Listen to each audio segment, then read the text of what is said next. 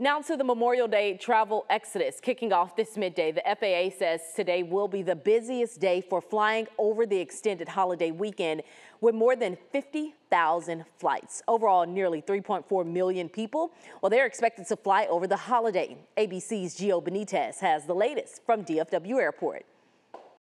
This morning, the travel rush for Memorial Day weekend now officially underway. A lot of traffic coming in, so I'm glad we're here early. With 42 million Americans expected to travel for the holiday, 3.4 million of them flying, airports and passengers are bracing for it all. This as officials warn that incidents like these are on the rise at some airports, unruly travelers causing chaos. This incident Monday at Chicago's O'Hare, one of the busiest airports in America. 2 people were arrested at baggage claim. And in Atlanta last Friday, police say a man now charged with assault randomly punched another passenger on an air train. Relax.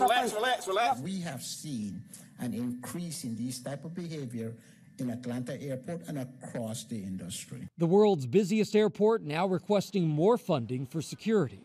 And after so many staffing and weather issues across the airline industry, the big question now, are airlines ready for the first big test before the summer? American Airlines taking us behind the scenes at the Hub Control Center here in Dallas. Are you fully staffed now? You have more people than last year? Oh, yes. We have a lot more people than last year. We learned a lot over the pandemic. And American Airlines tells us that it is fully ready for this holiday weekend. All of the airlines tell us the same thing. And so far, it's looking pretty good. If you look at cancellations or delays across the country, very, very few of them right now. So just keep your fingers crossed.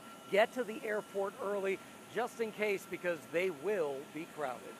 Gio Benitez, ABC News at Dallas-Fort Worth International Airport.